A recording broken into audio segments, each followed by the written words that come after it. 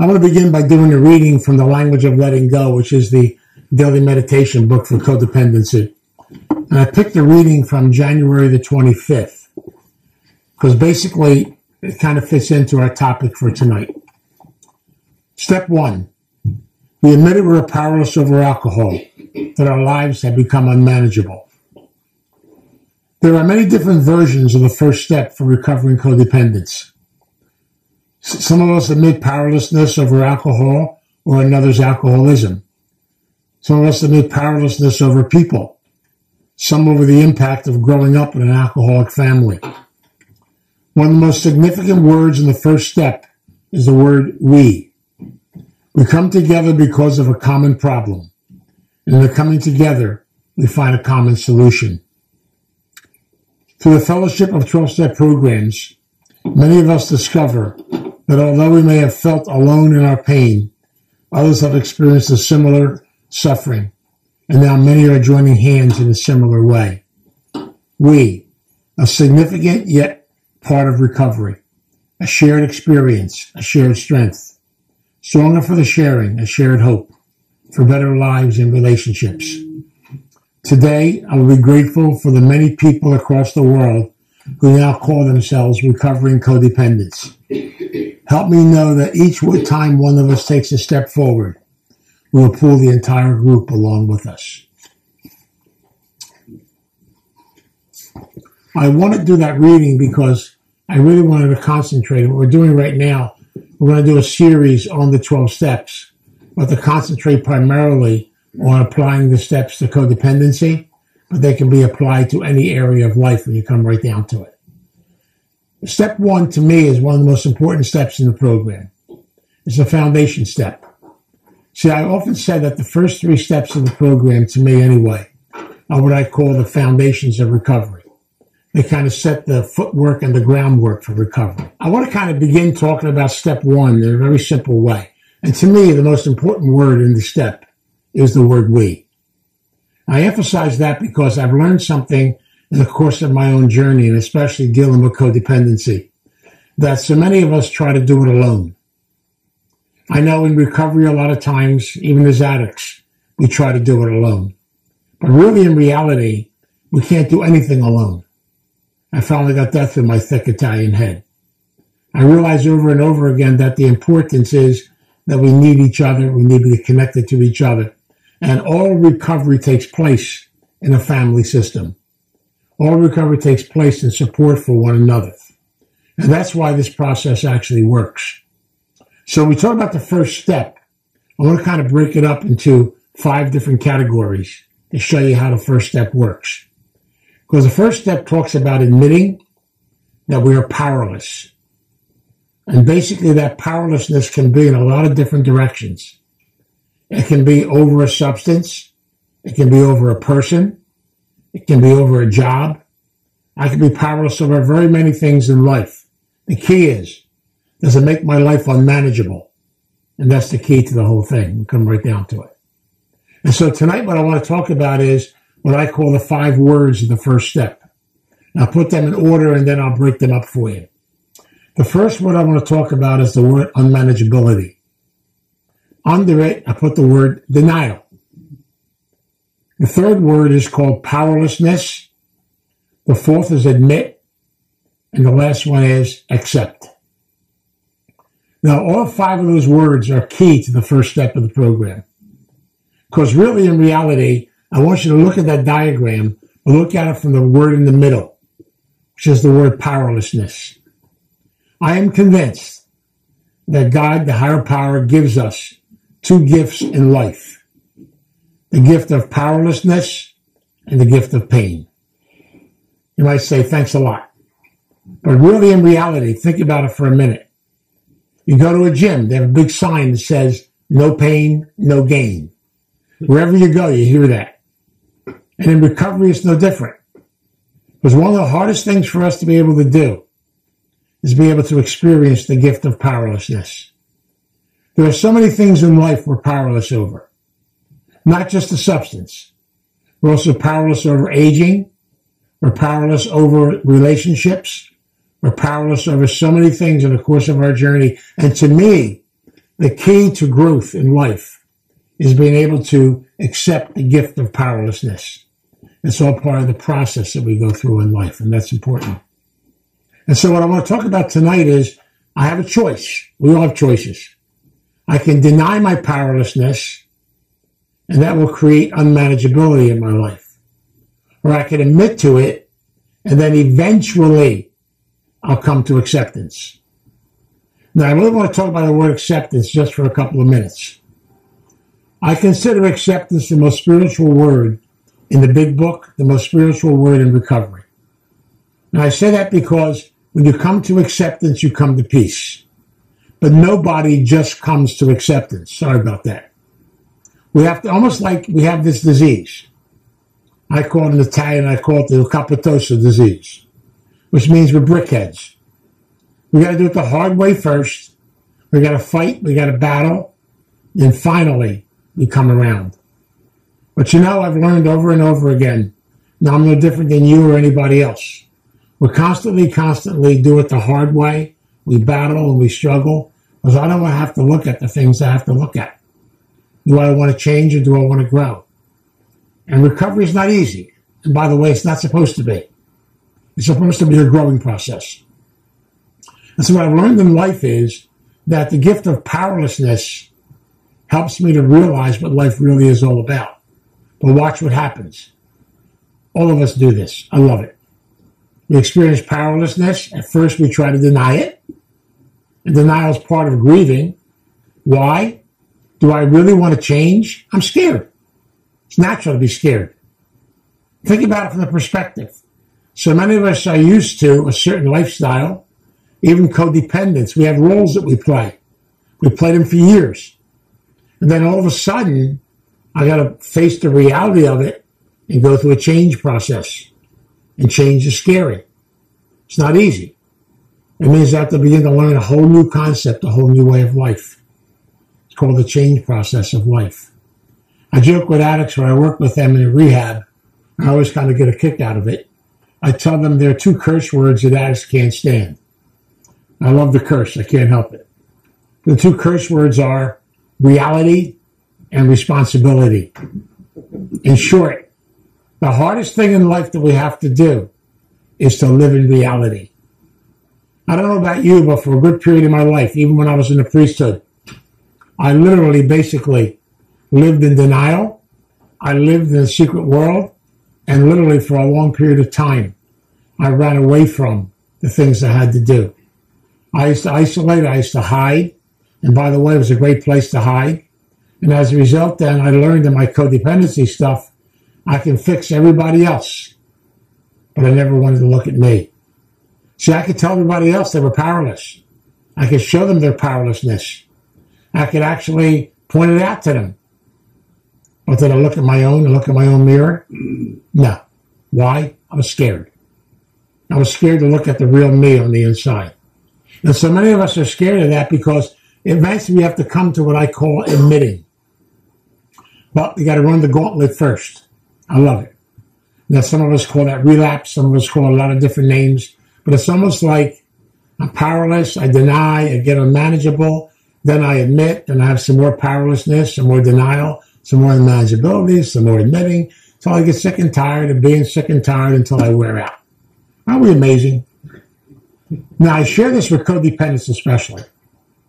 Codependents, I even hate doing the first step with codependents because they get upset at me. Tell you why they get upset. Codependents like to start with the fourth step, not the first.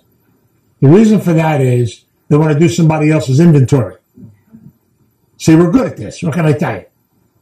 So I've learned over the years, the hardest thing for me to do is to experience my powerlessness. And there's so many things in life you have no power over. You can't control them. And here's the big piece when it comes to codependency. So many of us have a tendency to want to try to control life, to control situations. You can't do that. Control is a scary word. Letting go of control is even scarier. And so the concept is to truly grow. We have to come to the point of our life where we begin to admit. But here's what I want to share with you tonight. So I'll share it on a personal level. Admitting is only one form of recovery. To admit to something does not mean that you accept it. I always talk about two things which I love talking about. One is called intellectual recovery and one is called gut recovery. Intellectual recovery is how we normally begin the process. Intellectual recovery means that up here in this thing, the control tower I call it, the nutty tower, this place up here, many of us would call it the con tower. It's totally amazing.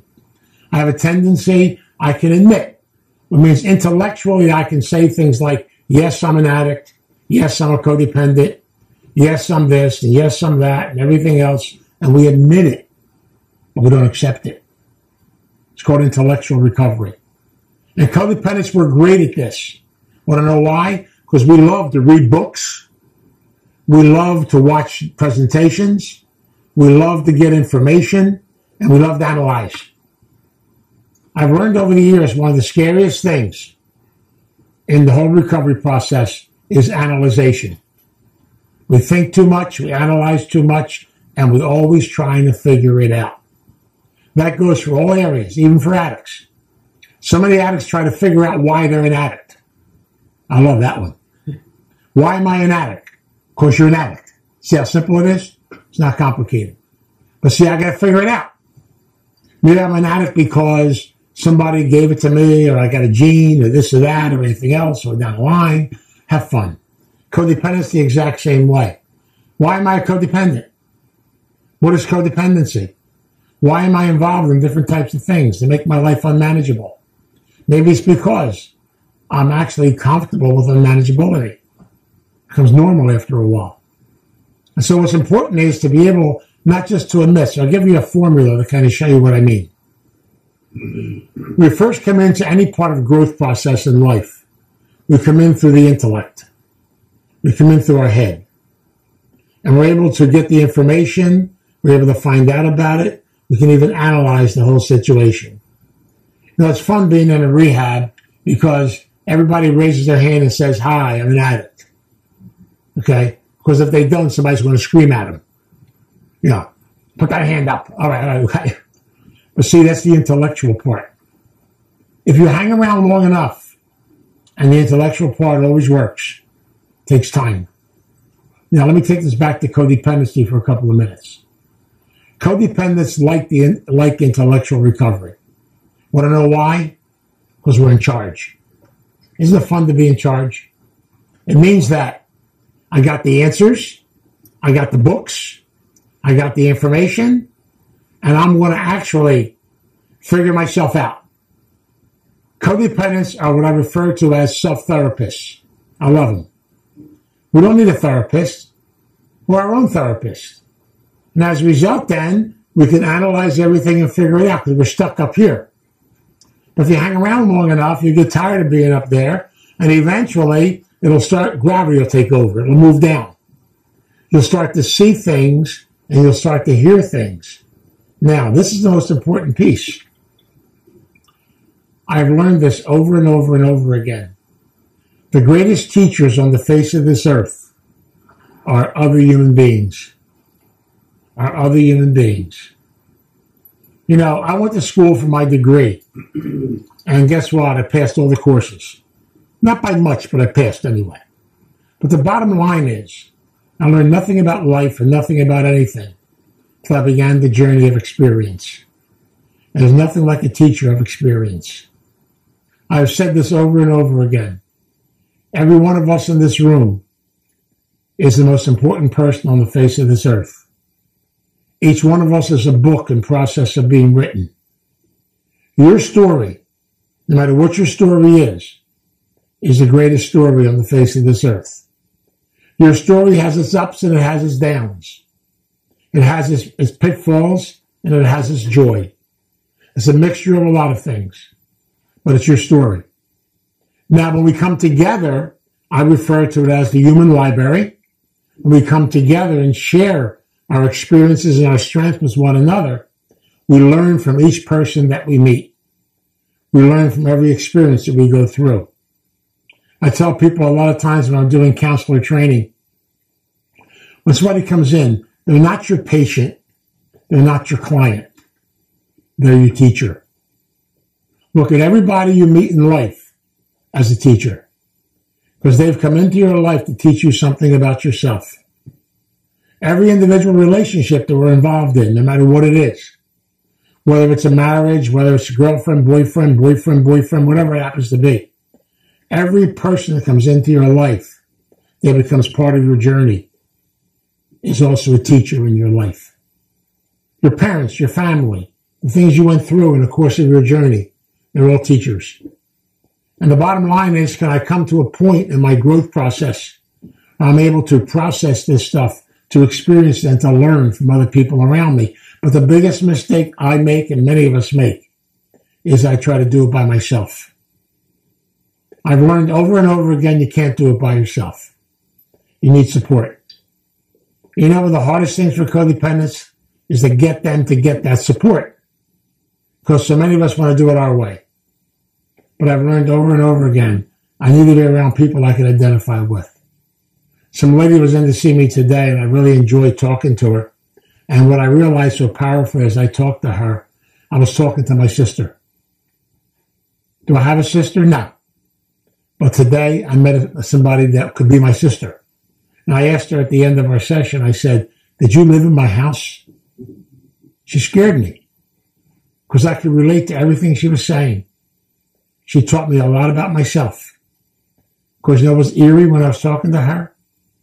I was actually seeing me. It's amazing sometimes when you experience other individuals and people, you see a little piece of yourself. You learn something more about yourself. Because I really believe that God speaks to us through people, God speaks to us through circumstances, and God speaks to us through different situations in life. And that's where we learn our lessons from.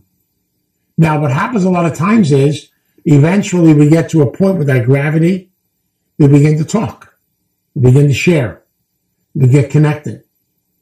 The danger part about the recovery process, and it's part of the grieving process, because if you know the stages of grieving, so many of us get into what I call the bargaining stage, or the stage where I want to try to take control over again. It's a fight, it's a battle, I know it, but I love that first step, because that first step lays one of those solid foundations for growth, for recovery, and for life. But again, not like anybody else, it takes time. There's no simple concept to this. Nobody just gets the first step. You know, you're not walking down the street and you come past the door and say, maybe I'll stop in and get the first step. It doesn't work that way. It's a process we have to go through.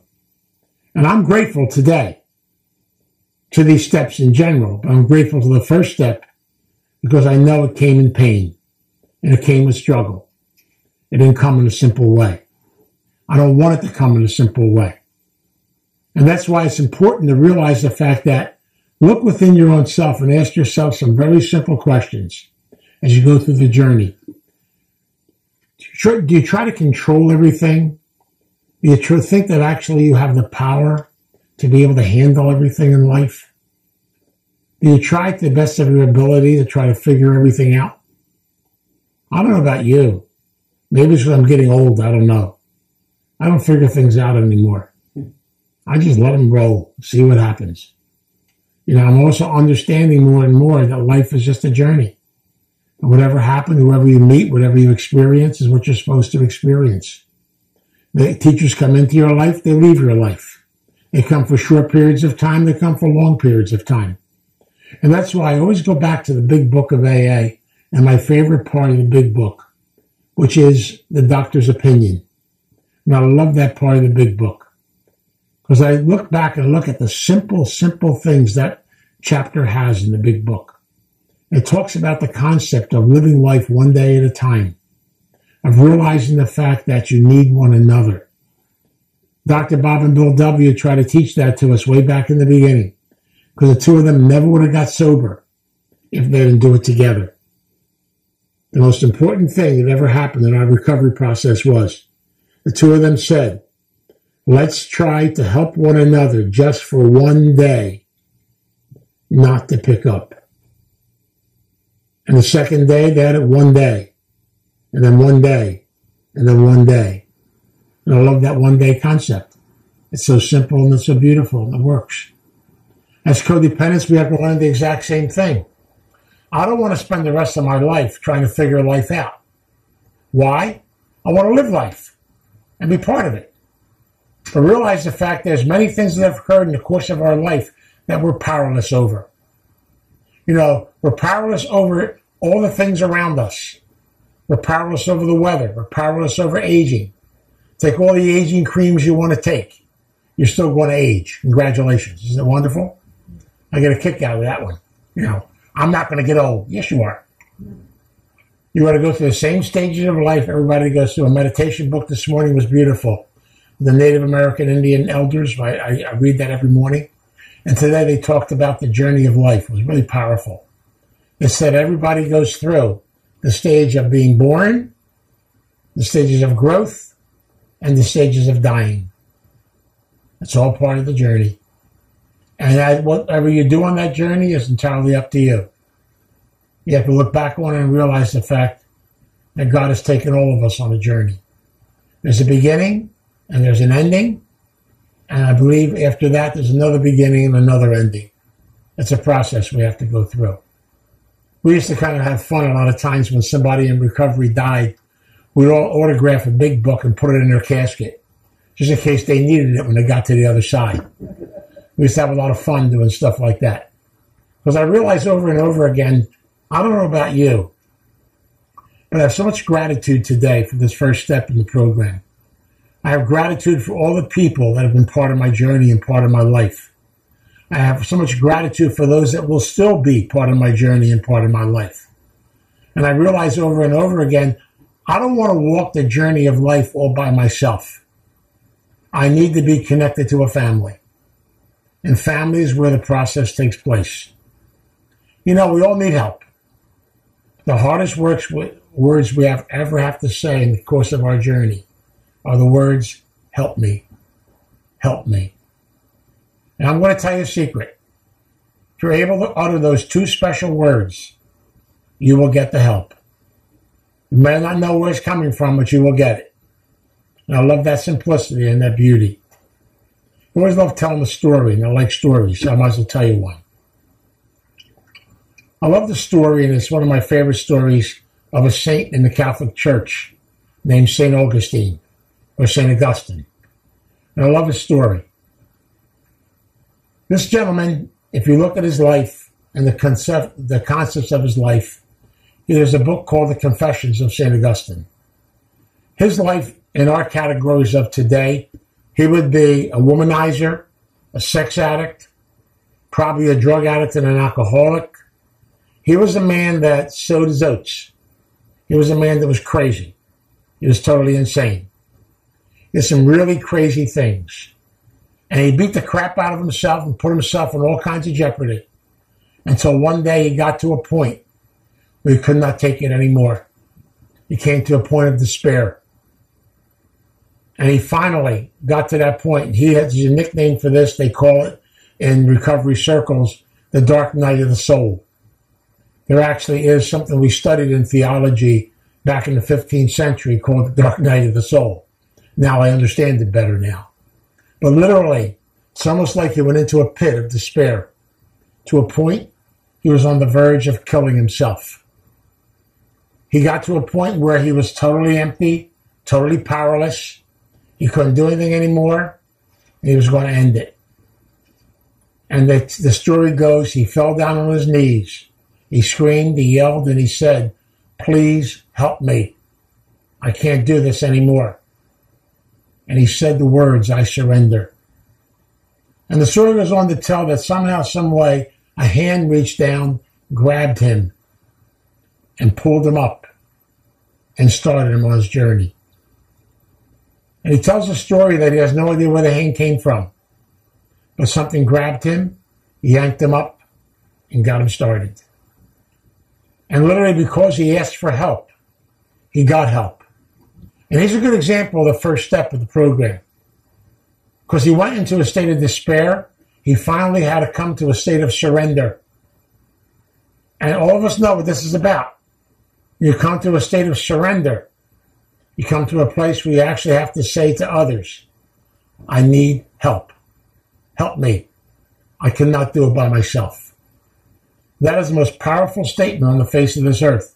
And when you come to that point, all of a sudden, help will arrive. It is totally amazing when you come down to it. The bottom line is very simple. I'm no different than you. We all have that disease. I said it earlier.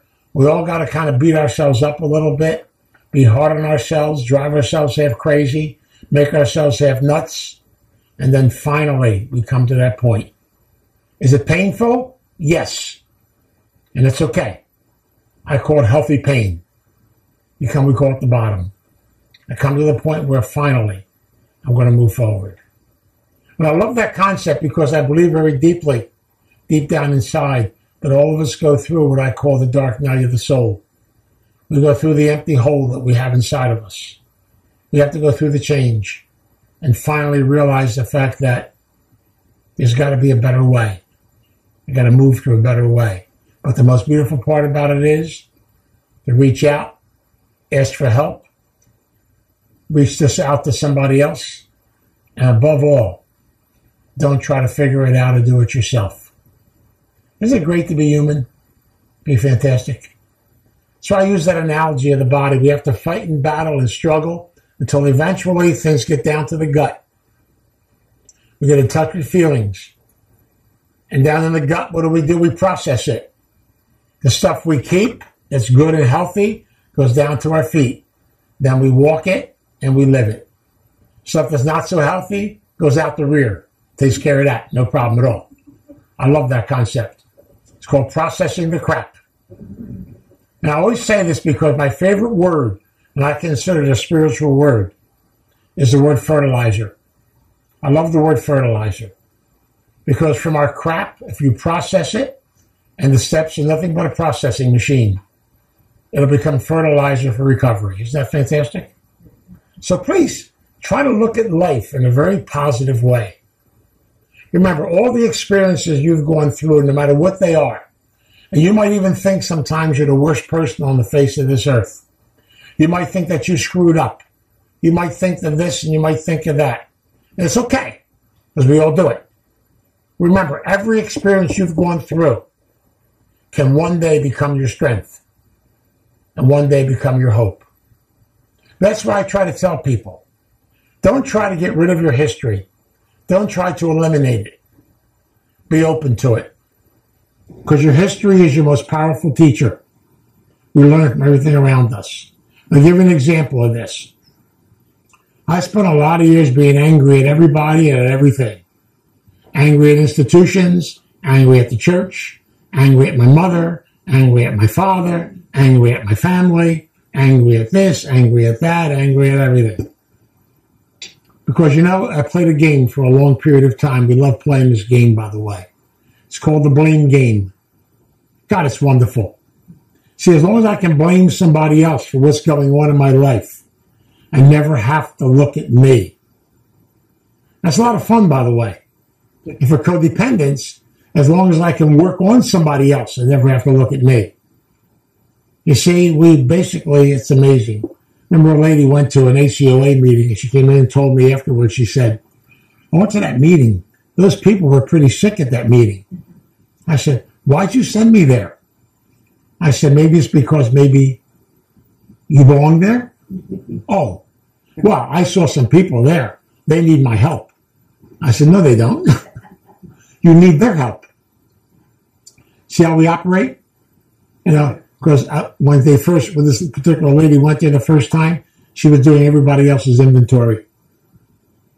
She had all the answers to everything for everybody.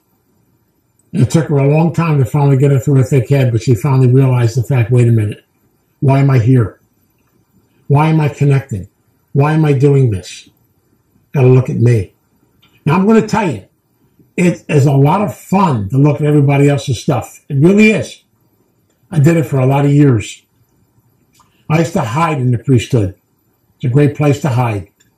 because I can work on everybody else, never have to look at me or work on me. And I'm learning today over and over again the value of me, the value of myself as a person. So I go back to that first step because we're laying a foundation now, which are the foundations for recovery.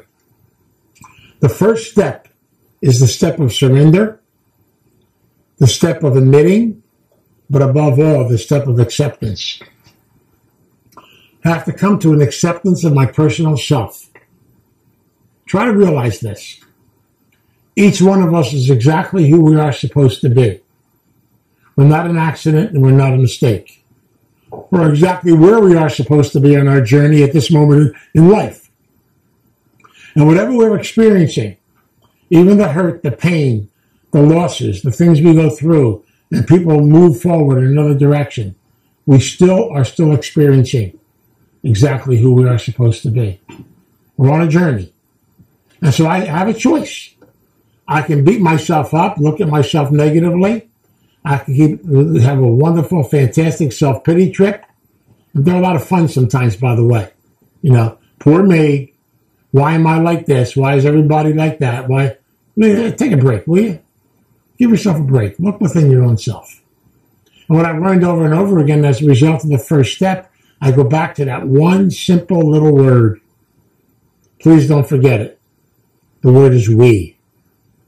Notice in the first step, it doesn't say, I admitted. It says we admitted. And that means I need people to help me in this process, to do it together, because we're family. And I realize over and over again the gift of family, which is so important. And so every one of us in this place, excuse me for 1 second there, is drying up. That's on tape. Good. Brings the human element into it. I've learned over and over again the fact that when you try to do things by yourself, and I really want to speak to codependence for a couple of minutes. When you try to figure everything out, do everything by yourself, it's so lonely. It's unbelievable. I don't want to spend the rest of my life being alone. I don't want to have to just spend the rest of my life being intellectual. I don't want to spend the rest of my life just trying to figure everything out. I want to be part of a family. I want to be connected. Did I come from a dysfunctional family? Well, my family won awards. They're amazing. Unbelievable. You know, most Italian families are good at this anyway, so it's not a problem. But I look back on them today and boy, I have so much gratitude. I really do. Was I angry at my mom? Yes, I was. She was an addict. She had her stuff. But I realized something today. She was also a great teacher and gave me a lot of strength to a lot of things in life. Okay, my dad was probably what would have won the Codependency of the Year award. Totally amazing. Mr. Wonderful, Mr. Fantastic, who did everything for everybody. The only problem was the man never did a thing for himself his whole entire life. He had no life. He got all his love, all his affection from doing stuff from people.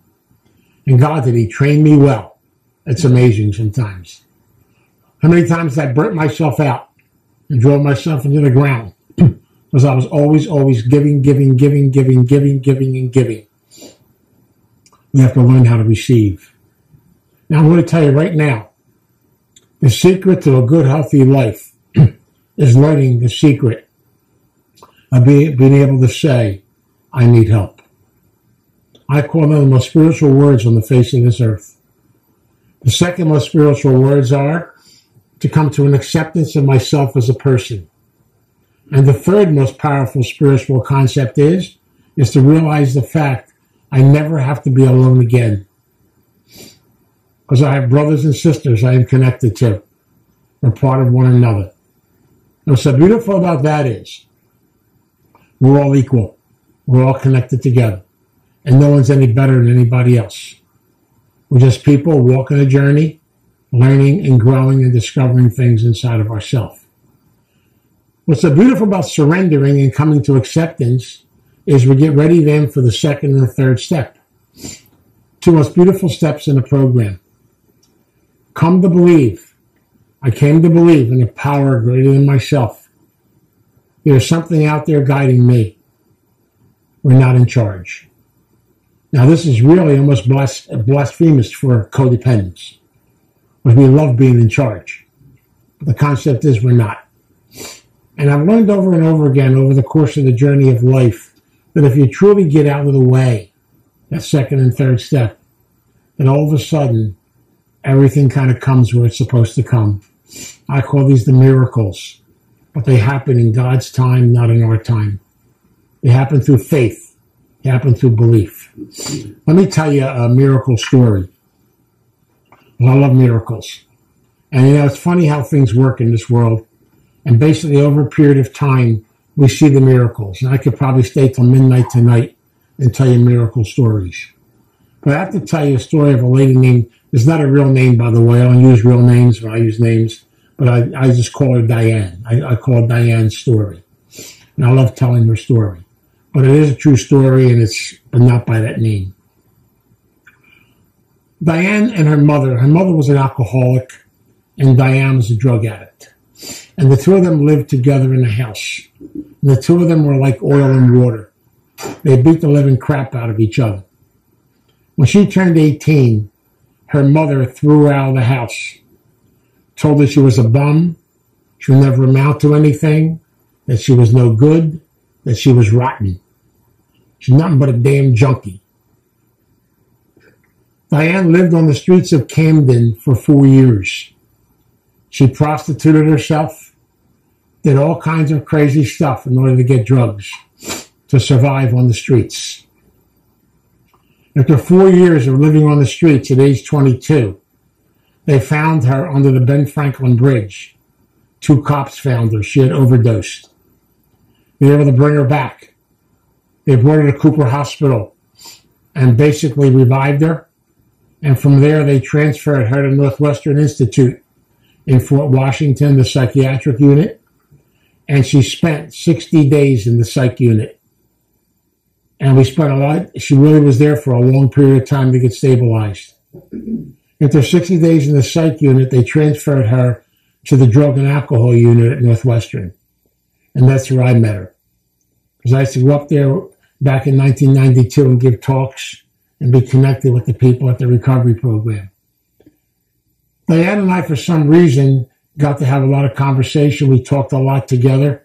She was from the South Jersey area. And so when she left there, she came back here because we had IOP here then. And she went through the IOP program here and did really well. We became very good friends. But Diane would say something to me which I'll never forget. She would say to me all the time, Vince, I really wish I knew where my mom was. I feel really bad about what happened between me and my mom. I know that we had a lot of bad feelings with one another, and I know the things that have happened, but I know with the work I've done and the work you've helped me to do, I've been able to do a lot of healing inside of myself. I wish I could heal with my mom. I told Diane something I tell a lot of people, and to me, it's something you will have to learn. I said, Diane, pray for your mom every day. Wish her well, and give her to God. You're powerless. You have no control over your mom. The only thing you can do is work on you. But she kept insisting and talking to me all the time about her mom, about her mom, about her mom. And she just basically just wished and wished and wished. And I kept telling her the same thing over and over again. When she was 29 years old, she was engaged to be married. I was going to perform her wedding. And normally when I do weddings for people in the program, I usually bring them in for 5 or 6 sessions. We call it premarital preparation.